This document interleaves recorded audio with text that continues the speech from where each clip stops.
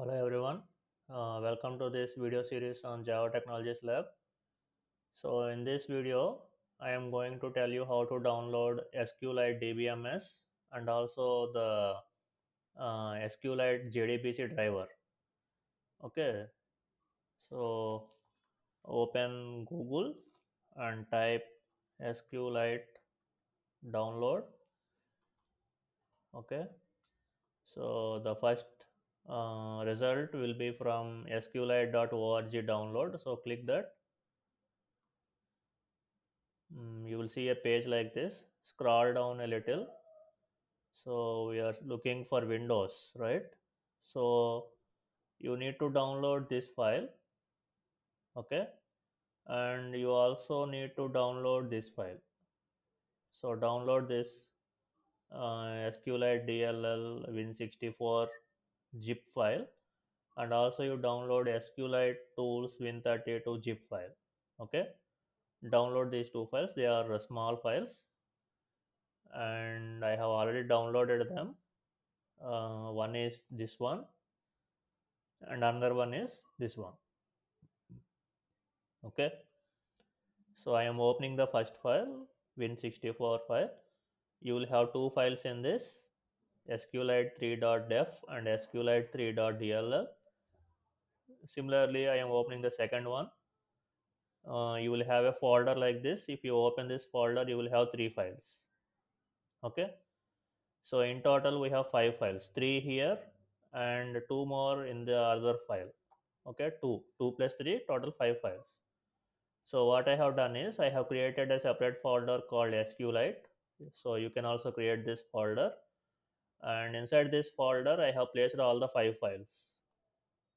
Okay, so just now I told you, there are 2 plus 3 5 files. These are the five files, 1 2 3 4 5.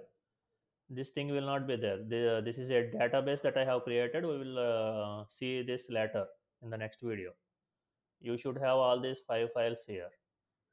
Okay, now there is one more step. What you need to do is you just click on this bar, you copy this path, copy, and now what you need to do is you go to you click this PC properties, and on the right hand side you click advanced system settings.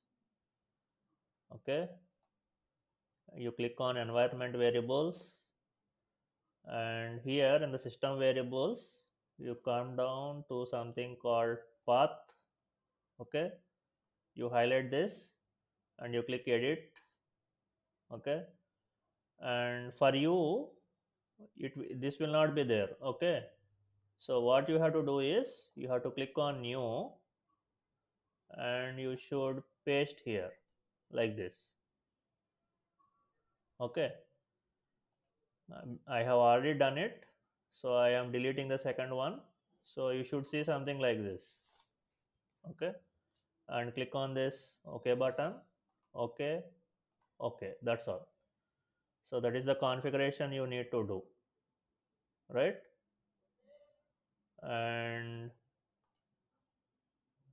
so this step is over, and the second thing you need to download is this Maven repository. Go to the Maven repository. So this link I am going to provide in the description, don't worry. So in the video description you can see these links, this one and the previous one also. I will provide both the links. So when you click the link, you will see a page like this, SQLite JDBC.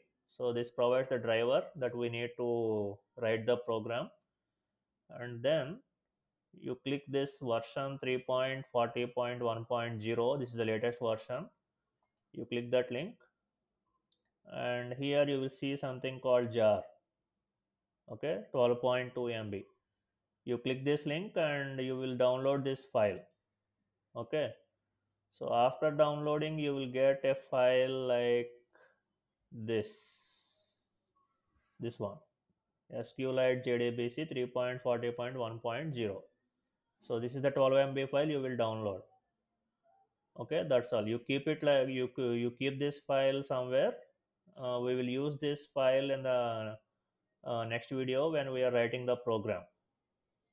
Okay, so this is how you download SQLite DBMS and also the SQLite JDBC driver. So I will talk about what is the need of this driver etc. in the next video. So don't worry, the theory will be explained in the next video.